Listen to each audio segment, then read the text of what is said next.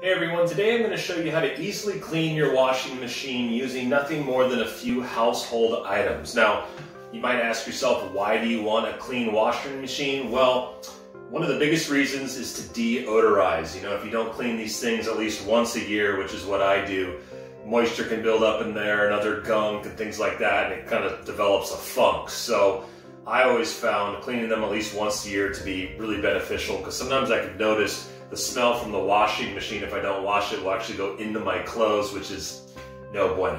Now there's products out there like Affresh that clean your washer, but you know, they're quite expensive, 10 to 15 bucks a pop. I used to buy those, but I found out that there's some household items that I had lying around the house that you probably have lying around the house that do even a better job, in my opinion, at getting your washer clean. Now this method I'm about to show you works for both top loading washers as well as front loading washers.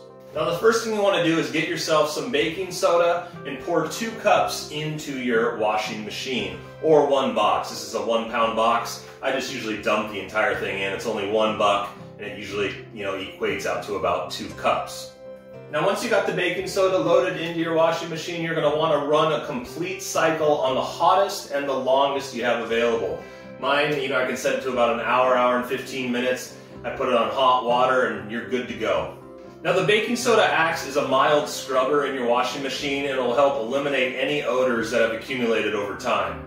Now once your baking soda cycle is complete, you're going to want to take some distilled white vinegar and pour 2 cups into your washing machine and do the same thing. Run another cycle for the longest and the hottest that you have available. Now a little side tip here of what you can do is take some essential oils like lavender, eucalyptus, peppermint, things like that. Add that to the white vinegar, the 2 cups of white vinegar, and add that to the washing machine. I noticed that kind of creates a nice little scent.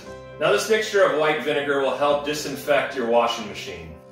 Now I wanted to go over a couple quick additional tips that I recommend to keep your washing machine odor-free and maintained.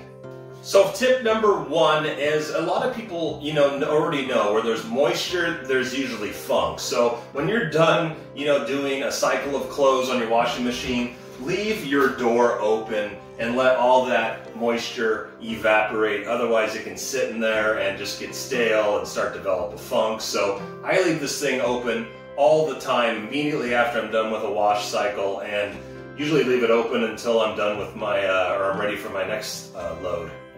Tip number 2 is open up your dispenser tray. Remove it if possible, but you're going to want to take a toothbrush and some hot water and soap and just scrub everything inside those trays there, all the nooks and crannies. Get it as clean as possible. Now tip number 3, on front loader type machines, if you open your door, there's a rubber ring that goes around the entire circumference of the door opening.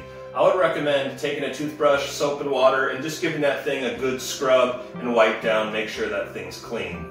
Alright, tip number 4, if your washing machine has a filter, I'd recommend either cleaning it or replacing it at least twice a year. On side or front load machines, the filter is usually located at the bottom here, you can pull it straight out, or on top load type machines, it's inside on the side, you can usually find a door where your filter is located, but that'll just greatly help keep your washing machine running in top condition and keep it odor free, because there's a lot of gunk that accumulates in those filters. Well, I hope you found this video helpful and or informative on how to clean your washing machine at home using nothing more than white vinegar and baking soda, which you probably already have around your house like I do. It works really, really well.